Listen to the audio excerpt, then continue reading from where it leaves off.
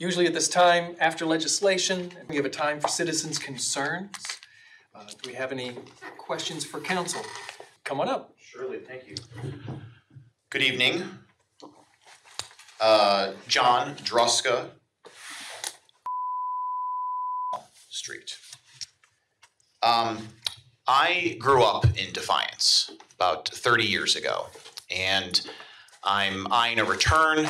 I'm in town visiting, and I'm impressed, to say the least, by the changes I'm seeing. Some are a little sad. There's no more mags. There's no more mini golf over at Jig's Root Beer. But some are positively exciting. See, I remember the old GM plant out by the Kroger or the Johns Manville right here in downtown. And as I was driving in last night, I saw the decked factory off of 24. And it reinforced an idea to me that good old-fashioned American muscle and sweat is still at a premium here in Defiance. Now, ever since I moved away, I felt heartstrings pulling me back here to my first hometown. And now I know why. I want the world to know Defiance the way I know and remember Defiance. So I'm here before you today to introduce discussions on the next great endeavor for Defiance, Ohio, your next NFL franchise, the Defiance Builders, named for the power and ingenuity that keeps Defiance running. With a bold color scheme invoking local nature and the blue collars of Defiance, which have built this country for decades. An iconic, aggressive logo, reminiscent of the wartime sacrifice of Rosie the Riveter, but with a 21st century upgrade, and a brand new state-of-the-art stadium nicknamed The Fort, obviously a nod to Defiance's rich American history. And every time the Builders score a touchdown, we're going to blow off replica cannons like they have over on the library campus. Just imagine with me. Fourth down on the 23-yard line, 7 seconds left, no timeouts, Fields in shotgun. Takes the snap, fades back, blitz coming, pressure left side, he goes to the sideline, scrambles, goes up a play, opposite corner! Touchdown! Kelsey! One hand, both feet, 6 on the board for the Builders! Sound the cannonade! Goodness gravy, smell the baby! There you have it. Thank you.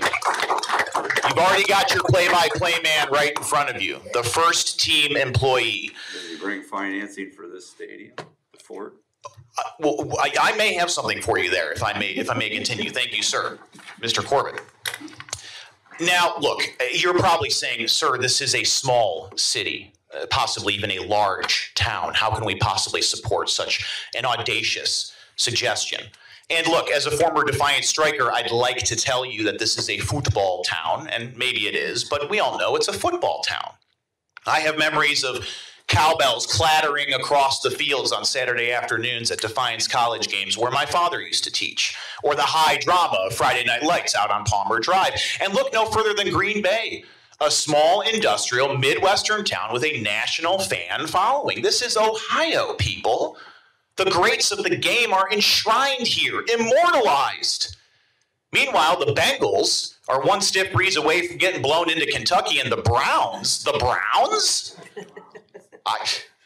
I don't think I need a joke for the Browns. Trust me, Defiance is ready for this. Now, I could bore you with all sorts of research about the economic impact of merely constructing the stadium, or we could talk about expansion versus relocation. I mean, you know, the Lions are just sitting there doing nothing. Or how we're even going to get Travis Kelce and Justin Fields onto the same team, or who's going to build the Fort. And I think maybe it should be decked because they've already built 2 huge monuments out there. They're probably clamoring to throw up a third. Why not? Let's reach out, huh? But rather than get into all those details, wouldn't you rather close your eyes, feel that cold winter air against your skin, see the neon green of the turf, the black and blue as the Builders take the gridiron, and live out one more audacious February memory with me that could only be written in Defiance. Overtime here, next score wins, first and goal from the 3. Fields under center, takes a snap, hands off Lynch, he dives over, spins, he scores! scores! The unretired Marshawn Lynch put 6 on the board, and the Defiance Builders have won Super Bowl 62! Goodness gravy, smell the baby!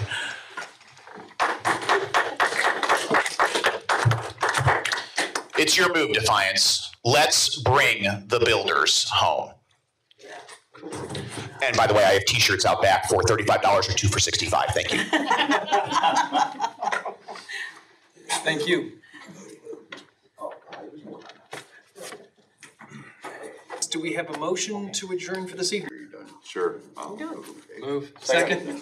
All those in favor of adjourning for this evening, say aye. Aye.